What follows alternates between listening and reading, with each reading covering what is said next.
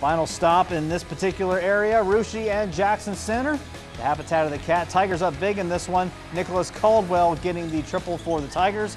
And the Tigers coming right back. Jacob Vetter getting the easy one to go in, pushing the lead out to 25. Then it's Ben Bowman. He gets the deuce inside, working the basket.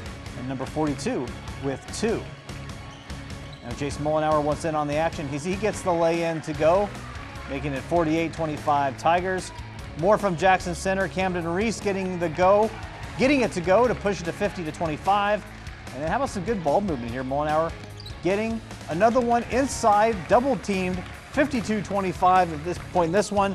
Your final score would be Jackson Center 57, Russia 35. 3 guys finishing in double digits for Jackson Center tonight. Nice convincing win for the Tigers.